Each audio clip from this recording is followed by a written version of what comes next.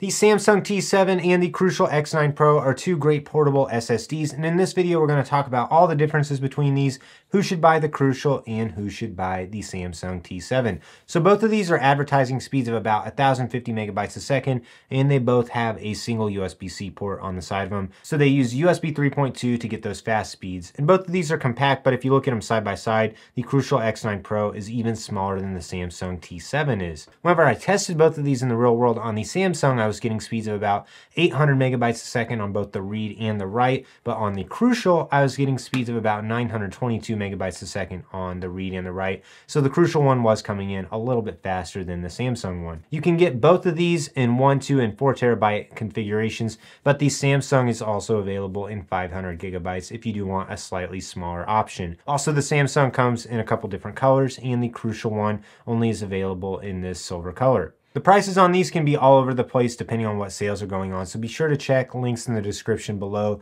to find the current best price on both of these SSDs. So we talked about the speed of these and the size, but next we need to talk about durability. The Crucial has an IP55 rating and it's drop proof for up to 7.5 feet, but the Samsung has no IP rating, so no protection against dust or water, and this one's only drop proof up to 6 feet. So the Samsung T7 is not going to be as durable as the Crucial X9 Pro. And also, if we look at the warranties on both of these, we'll see that Crucial comes with a 5-year warranty and the T7 has a 3-year warranty. So typically if a product comes with a better warranty, that means the company has better faith in how long it's going to last. So I would recommend the Crucial for longevity over the Samsung.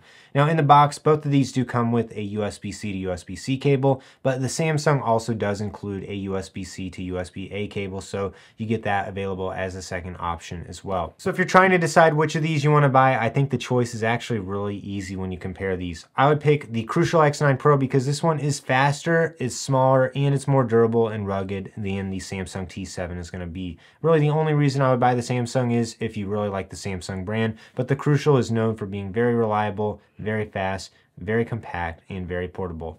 If you're interested in buying either of these drives, I do have links in the description below. If you have any other questions about these SSDs, leave a comment down below. I'll do my best to answer them. Like this video and subscribe to my channel so you don't miss out on any upcoming content.